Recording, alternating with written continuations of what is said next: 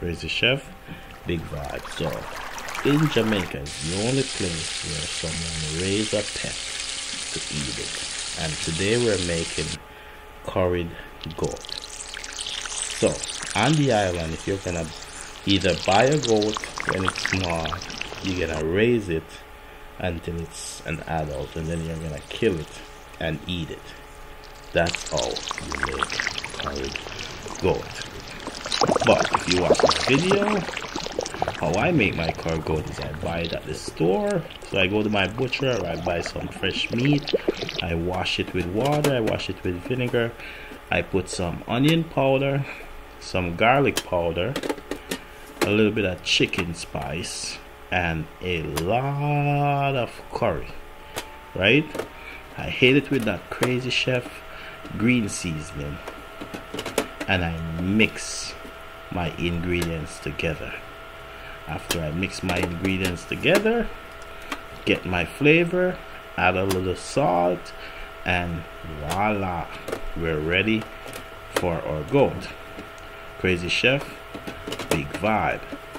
If it's your first time here, hit that red subscribe button. If you want to support the vibe, hit that like button.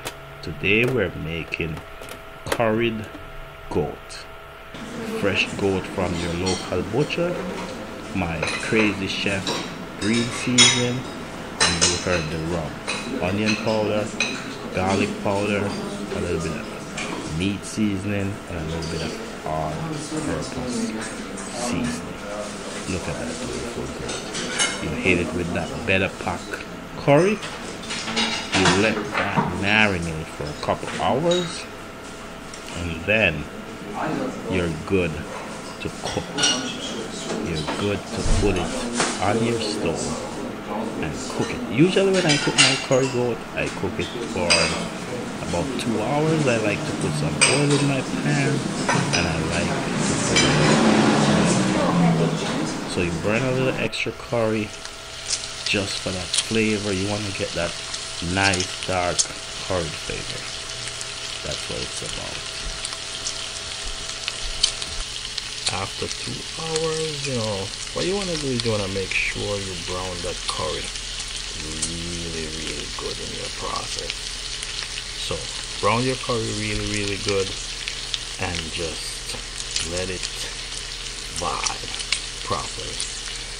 The most you want to do is you want to add some liquid. I usually add like 2 to 2.5 cups of liquid, and then I just cover and simmer for until it's nice, tender, juicy, and mouth watering good.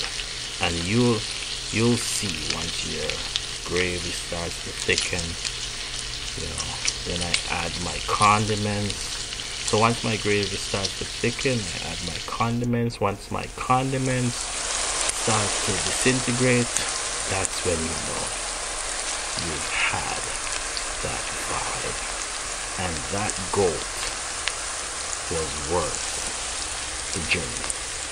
Crazy Chef, big vibe. Jamaican curried goat. The only vibe. My vibe. The Crazy Chef vibe. So, if it's your first time here, you know the deal. Hit that like button. Look at that curry goat. Hit that subscribe button. Blow it up. Crazy Chef, big vibe.